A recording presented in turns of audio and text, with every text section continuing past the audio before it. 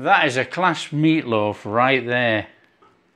Look how moist that is.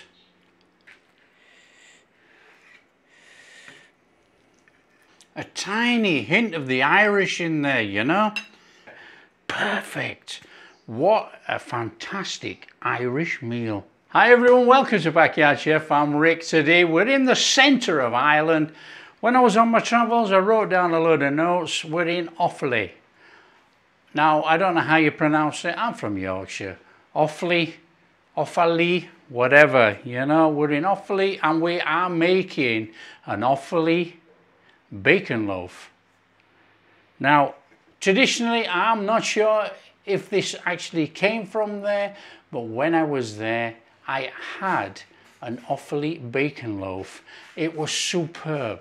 It's a take on a meatloaf. It's fantastic. It's full of bacon. It gives a flavour, it gives a moisture. You know, meatloafs are quite dry. This was so moist. I've made it a couple of times since and I'm going to make it today. Okay, what we need to do is cut some bacon and put some milk in some breadcrumbs. That's the first job on here. So we have some breadcrumbs and we want to be going, they've got about a cup and a half in there actually, and we want to be going in there with about a cup full of milk, something like that. You know, if you put more in, that's up to you. We just want to let those breadcrumbs soak up all that milk. We want a moist meatloaf in here, you know. Put to one side.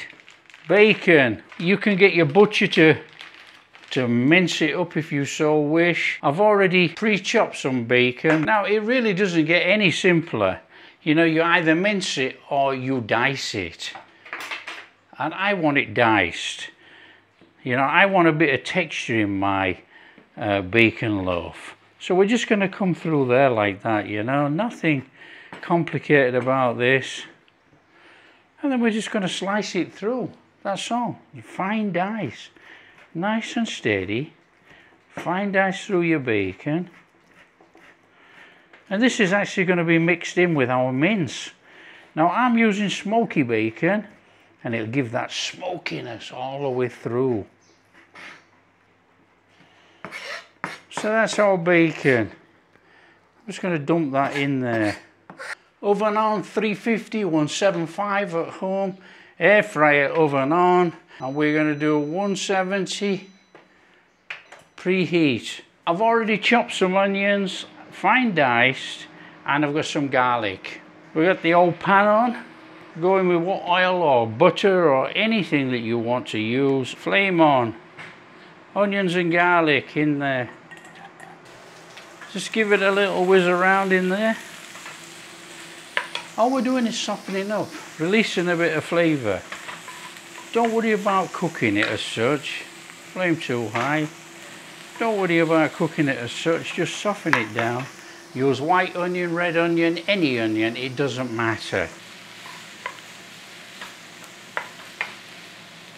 You know, like I say, this is a fantastic meatloaf alternative. Folks love meatloaf around the world, but you know, sometimes it's really dry inside. This is a really nice, moist meatloaf. From the fats from the bacon, you know.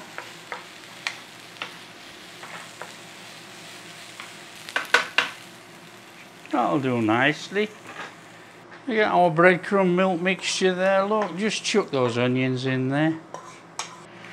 Now, a couple of eggs, give them a bit of a beating. Get a glove on.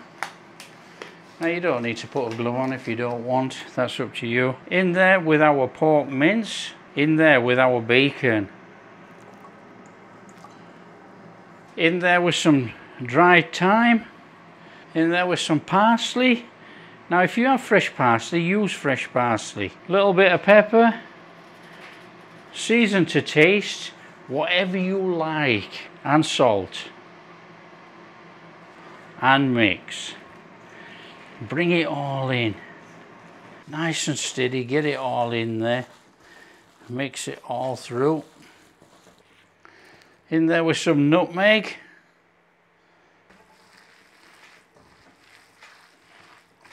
And we want to be going in there with a splash of the old Irish. Now we want about 1/4 cup, something like that. That's about 1/4 cup, depending on whose cup you use. So let's just bring that in there.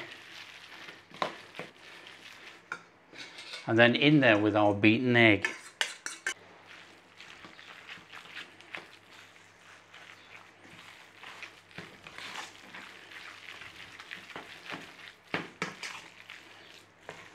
One side.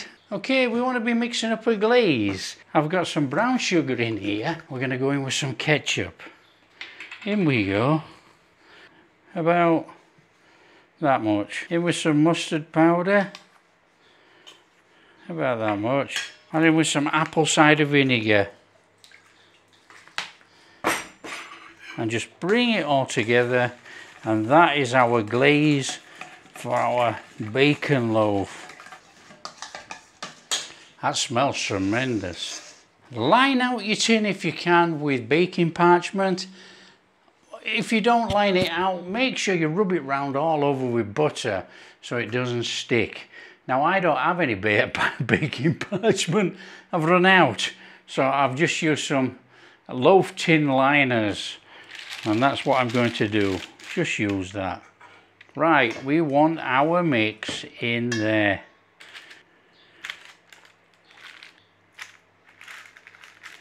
And you want to be squashing it in there. We're making a meatloaf, but idea is you sort of like squash it down, but don't compact it too much. I know that sounds a bit crazy, but if you just squash it down, it holds together loosely and we have a nice textured meatloaf. The idea is just not to overwork any of this. If you overwork it too much, you end up with a real solid mass. Now that actually looks like a fantastic pan full of flavour right there. It really does. All those onions and that bacon in there with that pork. Now we are going to go over there with some of that, and I'm also going to keep some back. What I'm going to do, I'm going to cook this with tin foil on, or aluminium foil for those who don't like the word tin foil. I'm going to cook this with the foil on first, then we're going to take the foil off and we'll put some more of that glaze over the top and give it an extra 15 minutes in the oven. See if it'll caramelize all over the top. Grab yourself a tray, and that is going on there. Grab yourself some reusable alloy foil, and that is going on there. That is going in the oven 1 hour. 1 hour, we'll have a look at it, take the top off, slap some of that glaze on the top, put it back in for another 15-20 minutes, job done. That's been cooking for an hour. We're going to take that out and we're going to get that tin foil off there. Okay, so off with this alloy foil or tin foil, whatever you know it by. Now what we're going to do is we're going over there with that little bit of sauce that we kept, and let's just spread that out on there, and we're going to caramelize that over the top, hopefully. That's the plan. That's going back in the oven for another possibly 20 minutes. Might do 30 yet. I want that crust over the top to actually go a bit sticky and caramelize on there, but we don't want to burn it, so we're going to have to watch it. This will be cooked inside here. It's only pork and bacon, so we don't have a worry. In the oven. Here we go, and we're going on there for about another 20 minutes. So let's have that out of there. Oh, that is superb. Just look at that beauty. So there you have it. Out of there, it smells absolutely fantastic everywhere in here. That bacon and pork smell. You can smell that glaze all over the top. It's incredible. We're going to give it about probably, I don't know, 5, 6, 7 minutes, somewhere around about there. Let it cool down a little minute, and we're going to take it out and we'll serve it up with some root vegetables. Some mashed potato, swede and carrot mashed, and some happy little carrots. Well, I'm liking this. Just look at that. Get that out of that tin. So I think all we have to do is cut into it and see how moist it is on the inside. Look at that. That is superb. You ready for the moisture? Look in there. That is a class meatloaf right there.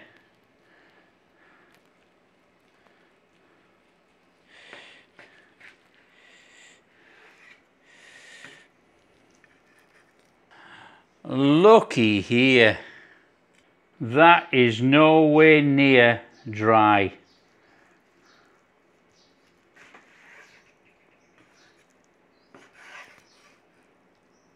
That is super, super moist all the way through. That is incredible. All we need to do now is serve some up.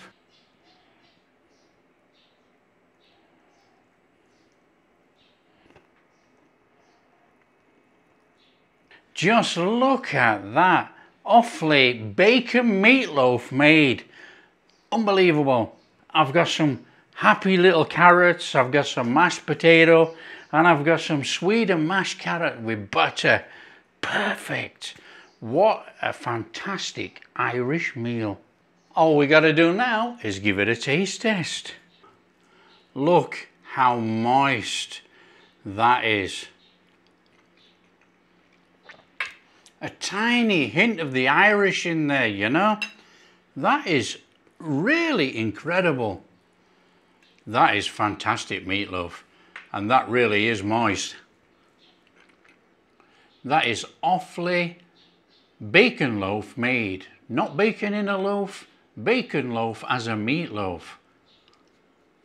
That is incredible. We've got some happy little carrots. And if you like what we're doing, don't forget, smash. We got some happy little carrots. And if you like what we're doing, don't forget, smash that like and subscribe. Share with your friends, all that kind of stuff. We'll catch you in the next video.